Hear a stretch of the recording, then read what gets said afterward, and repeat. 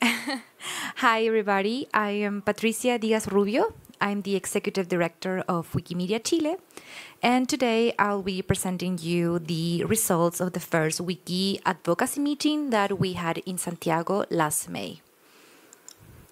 Okay, this is the structure of the presentation. I'll be first explaining you what was the Wikiadvocacy meeting, who participated, and which were the participants' thoughts about this meeting.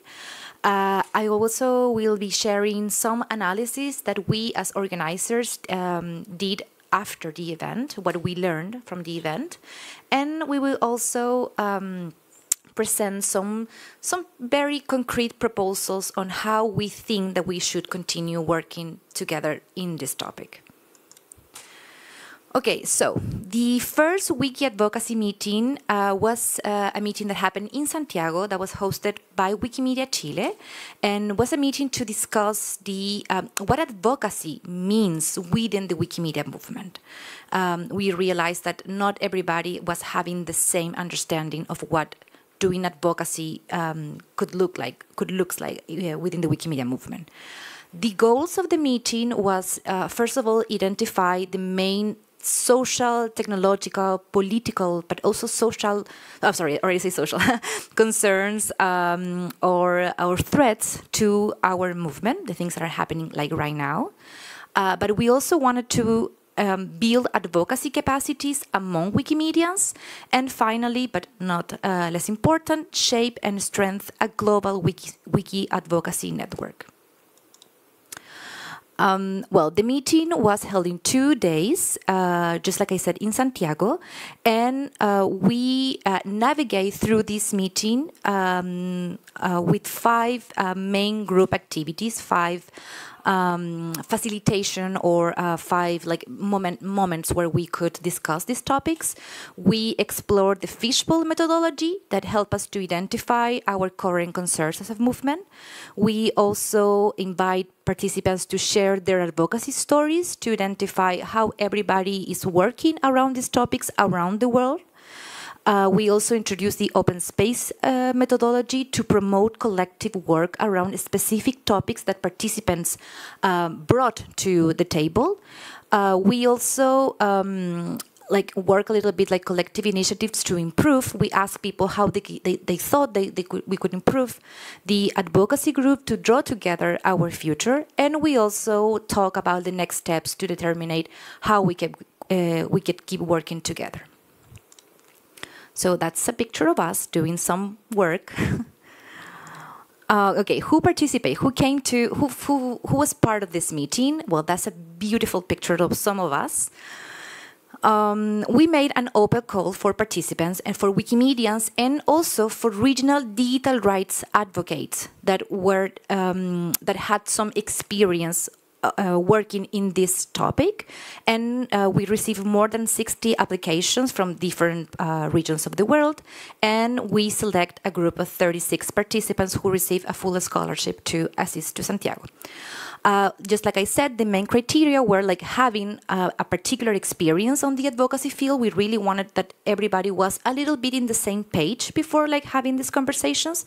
And also we thought a lot about the geographical diversity, to trying to have people from the 8 different regions that Wikimedia Foundation uses as a criteria.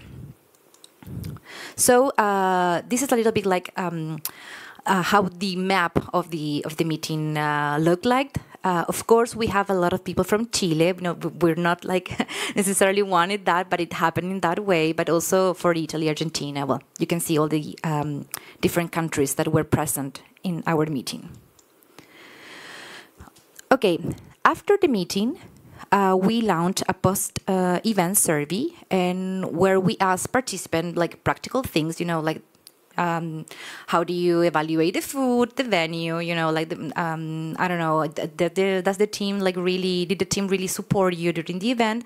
But we also asked them how they saw the meeting, how they evaluated what we did, and if we accomplish or not the main goals that we had in the beginning, right? So we learned that the participants really value, well, first of all, the sense of community, realizing that they are not alone doing this advocacy work in their different contexts, that there's a lot of people doing the same, and mostly a lot of people facing the same challenges. And also something that I think is more and more current after the pandemic, like the opportunity to meet. They really value the opportunity to meet face-to-face, in person, which is something really relevant in building trust process among a group that is very diverse, not because we are coming from different parts of the world, but because we also have different profiles within our own movement, right? They are people that are doing advocacy more in like professional way, like myself. I work for the movement, but also volunteers who are doing that are doing advocacy activities according to their volunteer capacities. And something that we also ask participants, it's not only how they saw the meeting, but also if they learned something in particular. And again, they recognize that advocacy, it's a broader concept that everybody thought, right? That for different reasons, the Wikimedia model urged for a protection, maybe more than ever. That even though after this meeting, we realized that we have the people, we have the muscle to do it, we must consider our different profiles, just like I said, and also our different expectations.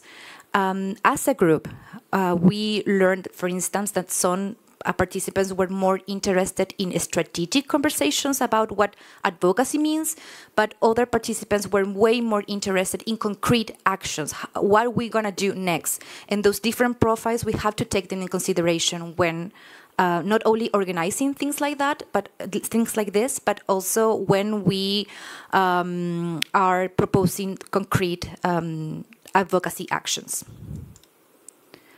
Okay, so that was like what was the meeting and who participated. Now I would like to share with you some of the things that we learned as organizers. Okay, so we analyzed all the conversations that we had during those 2 days, all the etherpads, all these post-it, all the collective notes that people took during the event, and also the notes that the facilitators took during the 2 days of the event, to create, like a vision that could summarize what happened in Santiago. And we identified 3 main concerns during those conversations. First of all, we need capacity building in 3 different areas. Legal, people pointed out that they need more support understanding certain legal tools, especially for non-lawyers, and especially in copyright topics, that it's not the only thing that we do, but it's a big part of what we do when we do advocacy. Also, people wanted to learn a little bit more about the technological trends and specific threats to our movement from that perspective. So learning a little bit what's happening not only with AI, but with other tech conversations around the world, and also having more advocacy tools to make our work easier. We also identified that there's an overall understanding that the Wikimedia model, it's not so easy to understand, not only sometimes for us as a Wikimedia members, but of course to others like beyond our movement. So trying to explain the model, what we do, and especially why we're doing it, it's something very relevant, or it was something very relevant for participants. And also the relations among the Wikimedia movement, including affiliates, Wikimedia Foundation, and volunteers.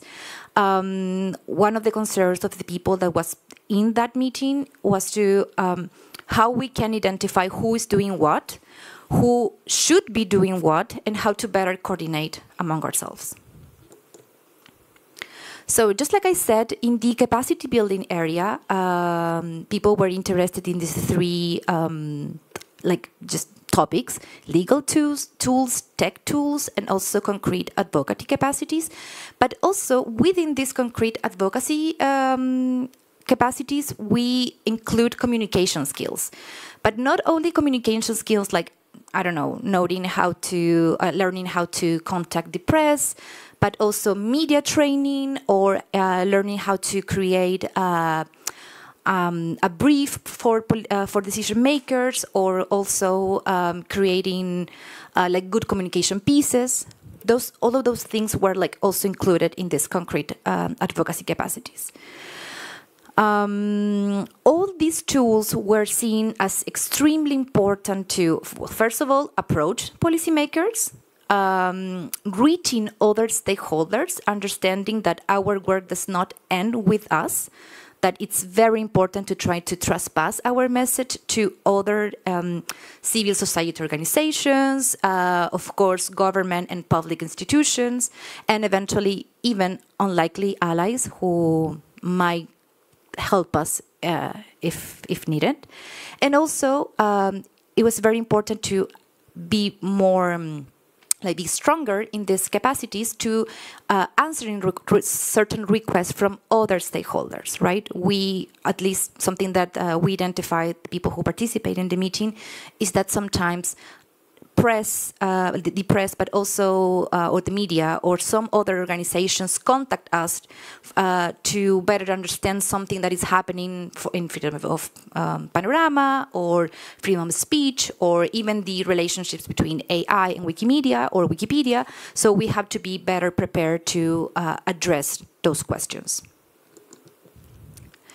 And from the explaining the Wikimedia model perspective, which I personally think that it's like the most challenging thing that, the most challenging outcome of this meeting, we think that people, we understood that people were more interested in, clarifying our Wikimedia identity and the role that we can have as a movement in the current state of things, in the communicational ecosystem, for instance.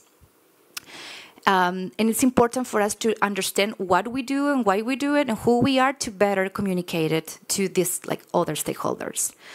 We also realized that people were very interested in learning, or at least talking about how we can build a common language upon all these things to clarify how we can approach these different stakeholders, and also working in something that's very common in the Wikimedia world is working on better ways to documenting and especially to transmit the information that we already are producing in our different contexts, right?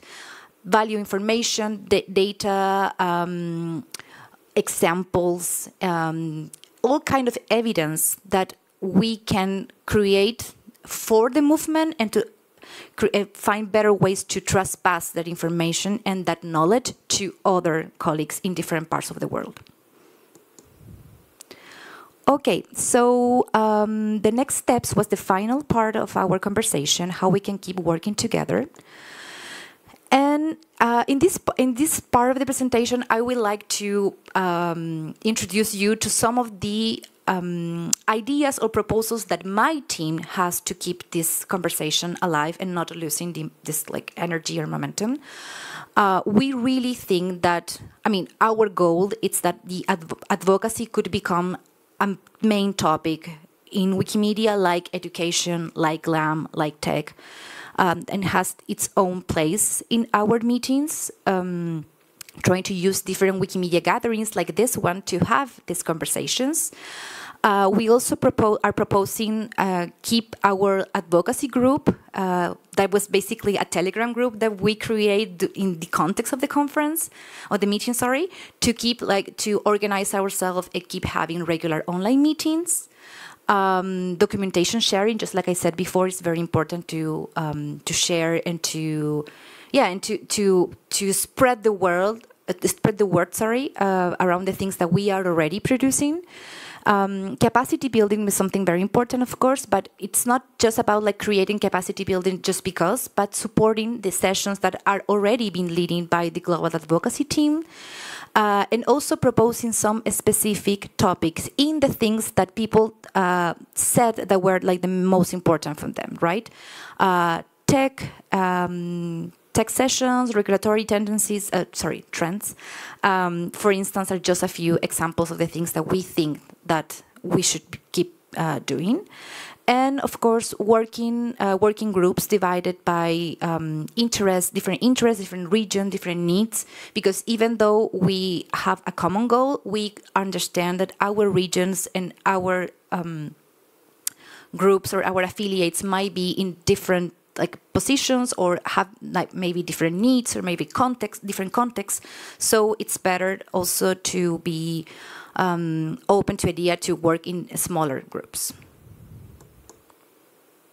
So before saying the last words that I prepared for you today, I wanted to share that all these ideas are collected and summarized in a very, very beautiful document that Wikimedia Chile produced that is already available on Wikimedia Commons for you to download. Fortunately, I forgot to put the QR for you to download it, but I could send it to you if you are interested in to learn more about what we did, what we learned, and our proposals. And before passing to any question, I would like to take the chance to say thank you to the global advocacy team of Wikimedia Foundation that helped us, but mostly to my team. Carla is here, she's from my team, but also everybody else on Wikimedia Chile. That was a great support. I mean, I did not this just myself. We are a huge team, so a huge thanks to them. Any questions, any thoughts? Just like Barbara said, good questions, bad questions, hopefully good questions. Comments, insults. Yes?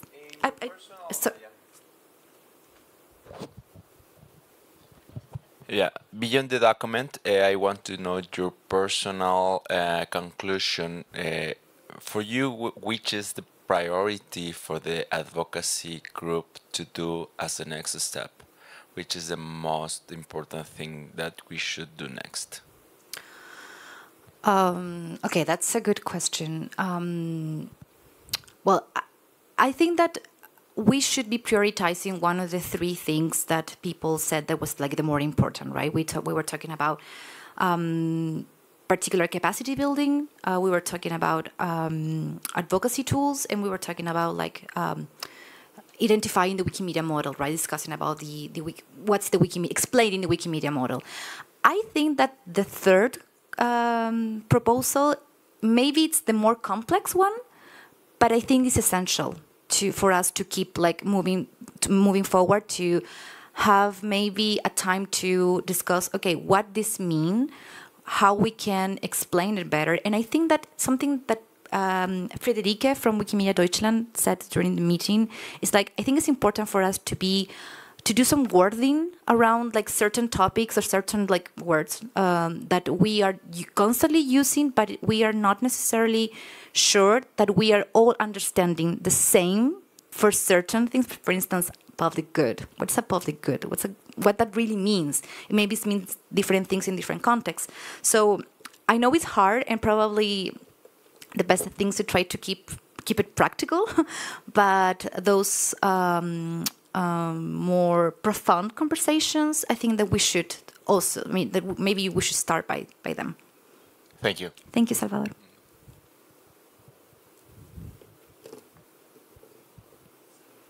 No more questions? You had the same question. Okay. Yes? Gracias. Hi, Vita. Hi. David from Colombia. I just want to ask you who was not there? Who you imagine that we need to bring to the movement, or that for you was important to be there that still is not in the discussion? Thanks. Yeah, thank you for your question. One of the things that we did, maybe I was not clear with that we also invite regional digital advocates to the meeting. Latin America in particular, I think it's a region that has a good history of well-recognized organizations that are promoting very similar values to the ones that Wikimedia model is also promoting. we invite different local organizations, not only from Chile, but also from Bolivia and from Brazil and from Mexico and Argentina and Uruguay to be present in that meeting. I think that that collaboration was very interesting, especially in the case I was forgetting Paraguay. In Paraguay, there doesn't exist a Wikimedia community. So TEDIC, the organization that was present in our meeting, it's I wouldn't say like the only one, but like the main one who is pulling an digital rights agenda, and we have to work with them in order to promote the Wikimedia values in that territory, because sadly there's no organized Wikimedians who are doing that. So I think it's very important for us to not only talk to like among ourselves, but trying to reach other advocates with similar values to join forces.